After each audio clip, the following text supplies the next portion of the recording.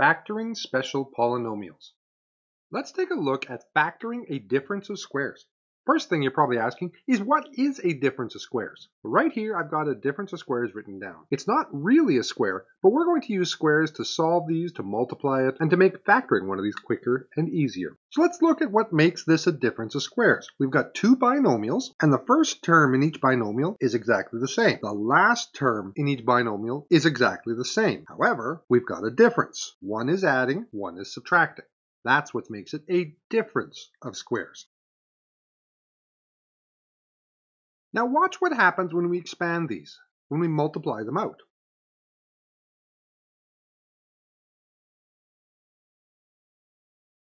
Take a look at those like terms, these two in the middle. Take a look at those two middle terms. They'll cancel each other out. In a difference of squares, the two like terms will always cancel each other out. That's what makes this particular type of expression special. So 5x minus 5x gives me nothing. So if I rewrite this, I have x squared minus 25. There's my multiplied difference of squares. Notice how I have a square and a square, and in my end answer, I have a difference. Every time you multiply a difference of squares, the pattern is very simple. You can just square the first term and square the last term, put a negative sign in the middle, and you're done. You should be able to solve these just by looking at them, and not have to go through the whole box process. Let's do a couple of examples.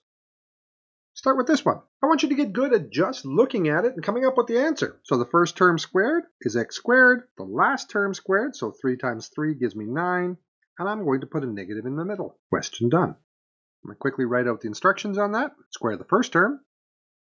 Square the second term. Put a negative in the middle. Let's do one more quick. First term is 4x. Second term is 3. We got a plus, we got a negative. It's a difference of squares. So I can square the first term. 4x times 4x. 4 times 4 is 16. X times x is x squared. Last term, 3 times 3 gives me 9. And I'm going to put a difference. Question complete.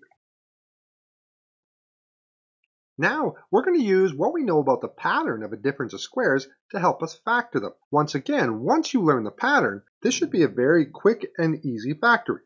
As a quick note, you could rewrite this as x squared. Now I don't have any x's, so I'm going to say plus 0x minus 64. And you could factor this as a trinomial like we did the box numbers. Find two numbers that multiply together to give minus 64, but add or subtract to give you 0. That method will work, but I really want you to be able to look at it and just factor it by sight. All right, we need to check, do we have a difference of squares here? First term is a square. Second term is a square. And yes, we do have a difference. All right, so it's a difference of squares. Let's start solving. I do know that it's going to be two binomials. And because it's a difference of squares, one's going to be plus, one's going to be minus. Let's start with the square root of the first term. Square root of x squared is x. So I need to put an x at the beginning of both binomials. Then we go with our second term, 64. I'm going to ignore that negative sign because you can't take the square root of a negative number. Square root of 64 is 8. So my answer is x plus 8 and x minus 8. There is my difference of squares.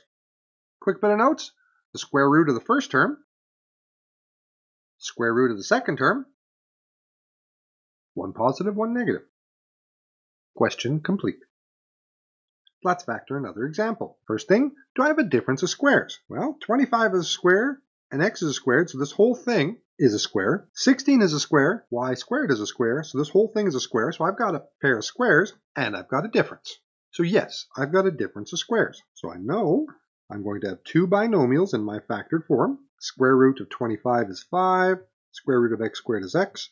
So my first term is 5x. Last term, square root of 16 is 4.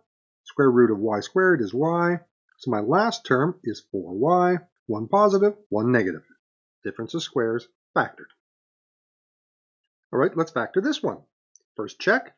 Do I have a difference of squares? That 9 is a square, x squared is a square, so this first term is a square, y squared is a square, but 15 is not a square. This question is not a difference of squares. I can't use my trick for factoring it. I'm just going to look for a common factor I can pull out of everything.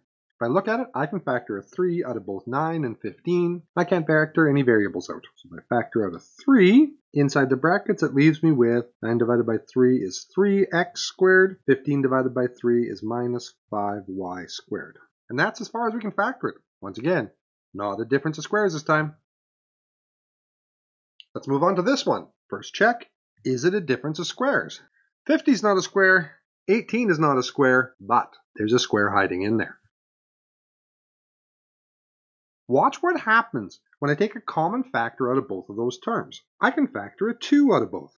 50 divided by 2 is 25x squared. 18 divided by 2 is minus 9. I now have some squares and I have a difference. I can use my difference of squares to factor this.